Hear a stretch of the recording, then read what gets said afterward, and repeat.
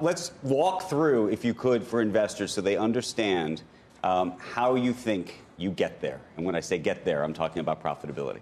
Well, as we made through our way in 2019, we became more and more confident of the strength of our business and the ability of our teams to execute.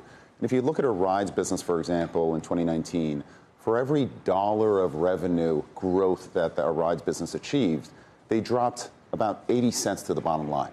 So this is a business that, as it grows, can become quite profitable. And for 2020, we got together as a team and said, you know what, we can do the same thing, not just for the rides business, but for the whole business. So if you look at our plan for 2020, for every dollar of revenue growth, especially from Q4 to Q4, we expect to drop 50 cents to 55 cents to the bottom line.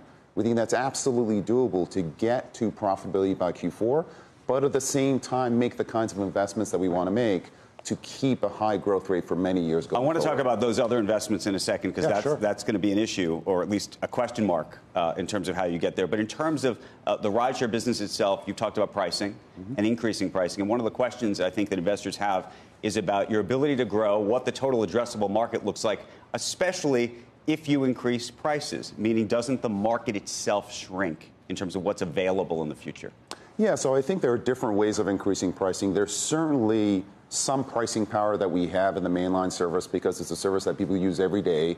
And frankly, it's a service that's very well priced, and it's a great service. So we do see some pricing power there as well. But there are different ways of increasing pricing. So, for example, going after the premium segment. Our U4B business now is a run rate of over $1.2 billion, growing over 50% year on year. We're getting into Uber for Health, growing over 300%.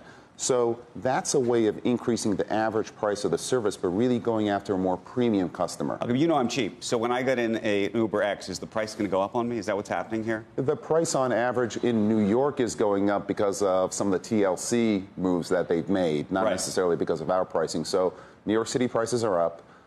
It's not something that we necessarily like, but it is something that... I feel like the battle between you and Lyft, at least in New York right now, I'm not getting the promotional pricing anymore.